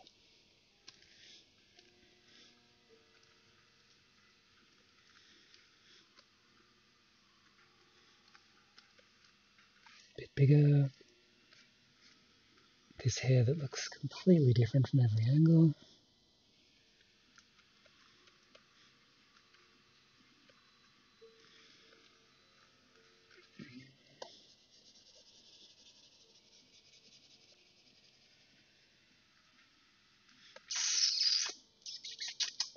Oh yeah, if anyone's got like a kind of a long formish question that I could rant about for a few minutes, that would be also good.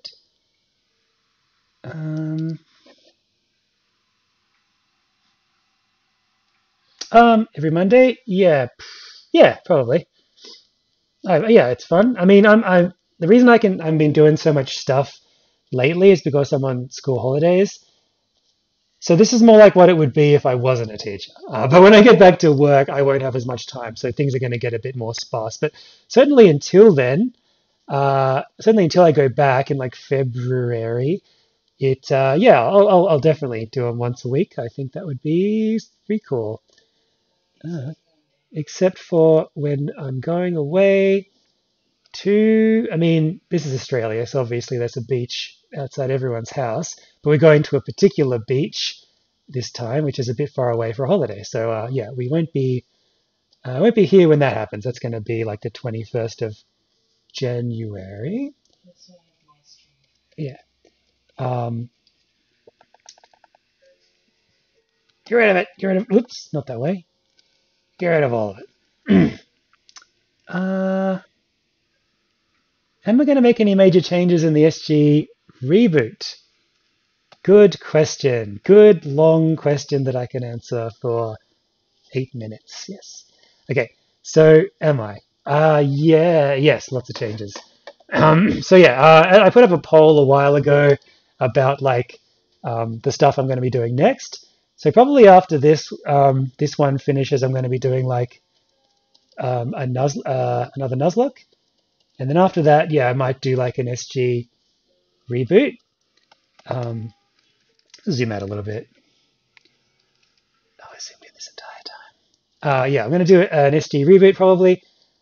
And yeah, I did that in a perfect storm of the world was not very open to being chill about not being offensive. So yeah, it's like problematic in a lot of ways. Like even its themes, the portrayal of a lot of stuff, kind of like the names I use, the name of the comic itself, and just it's really insensitive. So I'm gonna make like massive changes.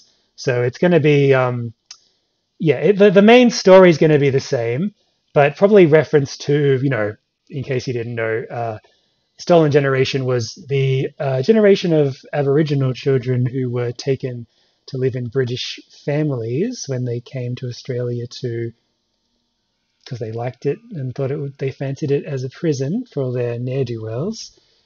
And yeah, they took a whole generation of kids away, and they did not like it one bit. And it was not a good time for them, and a lot of them didn't even survive the process. So yeah, I think even before I started that comic, it was gonna. I didn't exactly know what the comic was gonna be exactly leading towards. So I sort of had something different in mind. But then when it finished, so it turns out to be not that focused on that sort of thing after all. I thought it's like, yeah, I'm gonna really smart and cool and make this all like an analogy for all that happening using Australian animals instead of people. So then I'm completely no one will care. But I feel like people still would if I did that again the same. So I'm going to probably turn that down. It's still going to be like, probably the marsupials versus everyone else, and it's going to have all that, but there's not going to be any like direct references to like the first fleet or all that sort of stuff. It's going to be more like wink wink kind of. You can interpret that way if you like. In terms of like designs, yeah, I've got a lot of ideas for how to update a lot of the designs. I want to go in a really a really different direction with the mecha stuff, because originally in the comic, if you've seen it, they kind of just they look like what all my mechs look like. They're just a human shape at the time. sort of a human shape with sort of very Evangelion sort of design, although a little bit more kind of boxy.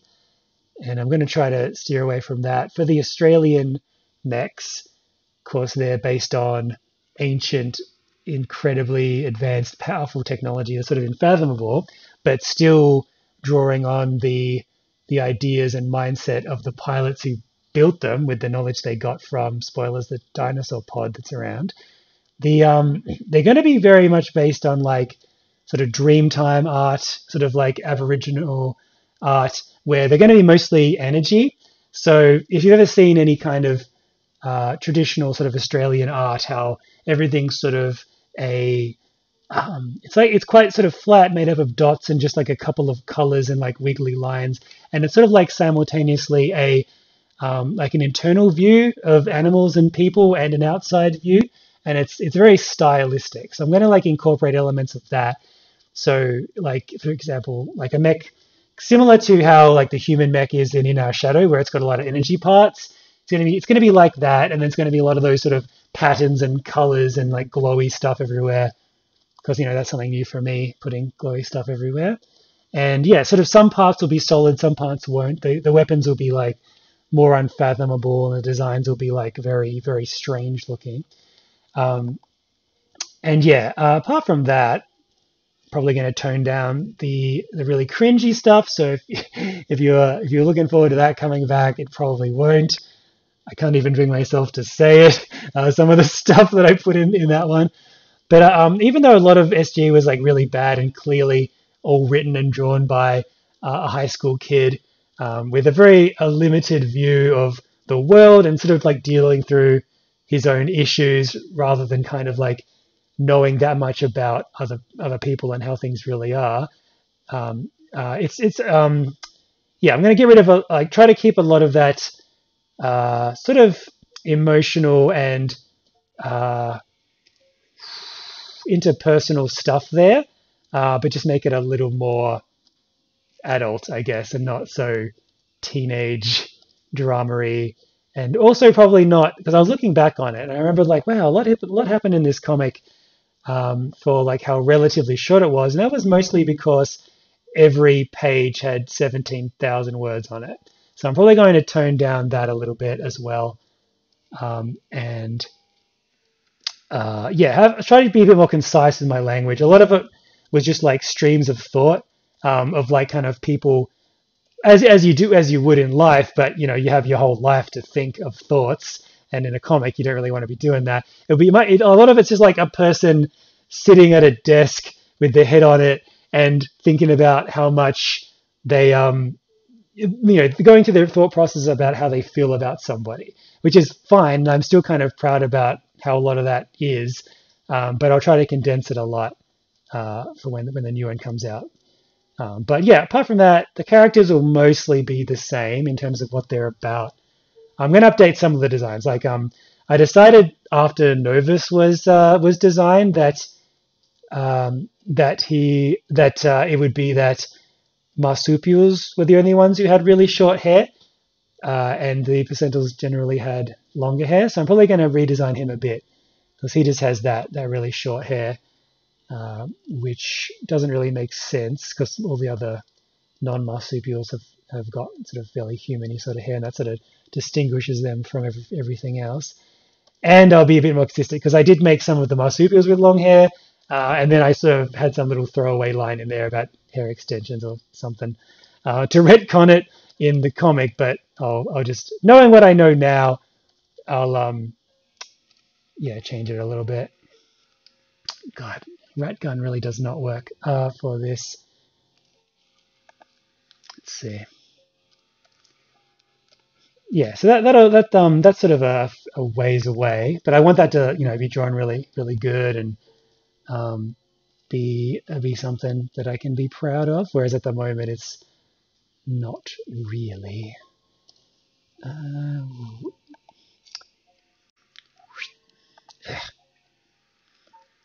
Yeah, I feel like because all the face transition weapons have got the round bit here. In case you didn't know, oh, here's the little facts.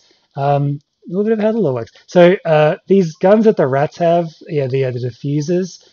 What they do is they accelerate a particle in this bit in a gravity field in a vacuum up to kind of like near light speed, and then it ejects out the front, and then the stream is in such a plasmatic state that kind of whatever it touches will just be instantly liquefied, no matter what it is. And of course, the gravity technology sort of gets around a lot of limitations that we have at the moment. It sort of works out. I never really figured out how the blades. Oh, it sort of explains how the blades work a little bit. It's like it's kind of like how detergent can just break the molecules between like fat and stuff, and that's how it sort of breaks stuff down. Kind of does that for all matter, but doesn't really explain how it does that or anything like that. But yes, that's why they always have these circles. That's like the acceleration pod. And yeah, this big bit at the front to just like contain the incredible heat. And in the latest, dang it, keep going. Can I spoil? No, probably not. No, I won't say anything. But yeah, something happens in the later pages that are on Patreon. What's in these? Oh my god, I'm looking at this now, and this is like, I've never really looked at Samus properly. This is so much like what I do. Oh man. As I said though, there's only really 3 types of armor if you think about it. This type, the other type, and the third type. And yeah, we all know. If you know, you know. Go like that. Go like that. And we get some little digitigrade legs in here. And this. And one more time. And we'll go with it. We haven't got time for another take. I always wonder about rat's tails because, like, you look at things, media, and people seem to just be like, we'll make them like non-existent. Like you watch a Five Goes West or whatever, and it's like this. It's like don't be ashamed of the rat's tail. And then you do a big rat's tail, and it's like actually that's kind of weird looking. Maybe they were right. Anyway, I do them somewhere in the middle, something like this, which is what they completely don't actually look like, but that's okay. Anyway, I didn't quite get to the sugar one. Maybe I'll start off with that one next time when I'm getting the stream all sorted out. But thank you so much, everybody, for being involved. I know I ran over time a little bit, but I'll probably aim for these to be about 2 hours long. And now I thought of a thing I could do. Oh yeah, well my YouTube channel is it's only just started. It's only going to be one video. I'm going to put this together and put it up for other people so they can see it. Oh, what happened? Oh, wait, sorry. No, we're good. I just had a technical thing where it looked like chat vanished. Yeah, so I'm going to aim to do this fairly regularly, every week, at least for now, while I can do it. And yeah, I'll put it up on as a proper video later on YouTube. Just 1 second. I'm going to be probably vamping for a few minutes, so I don't need to be here just yet. Yeah, thanks. So that's my producer telling me about what to do. What was I going to say? Oh, yes.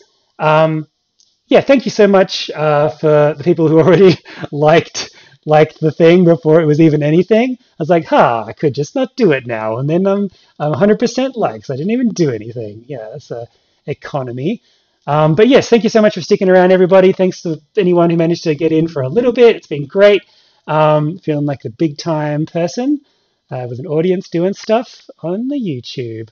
So yeah, don't forget to do the things. Now, in terms of a like and subscribe, I had a thought. I think I'm just going to be like, I'm going to see, if you get a Dodgery for 1 second, I'm going to see if this works. Put this in a Word document. I'm going to change it up a little bit because I don't want to say the same old thing, like and subscribe all the time. So I'm going to do a new version, see if this works. That's already a link because of that top link. Oh, look, this is my stub. I should make sure I don't save this. Okay, let's go. Don't forget like and subscribe. What I'm going to do is just going to use like the thesaurus to change all these words into the longest word so I can make a new version of this. And so people who are sick of that, it's the same, but it's different. So we're going to go synonyms. Nothing. Okay, so I'll leave that one as it is. Forget. Synonyms. Don't fail to remember...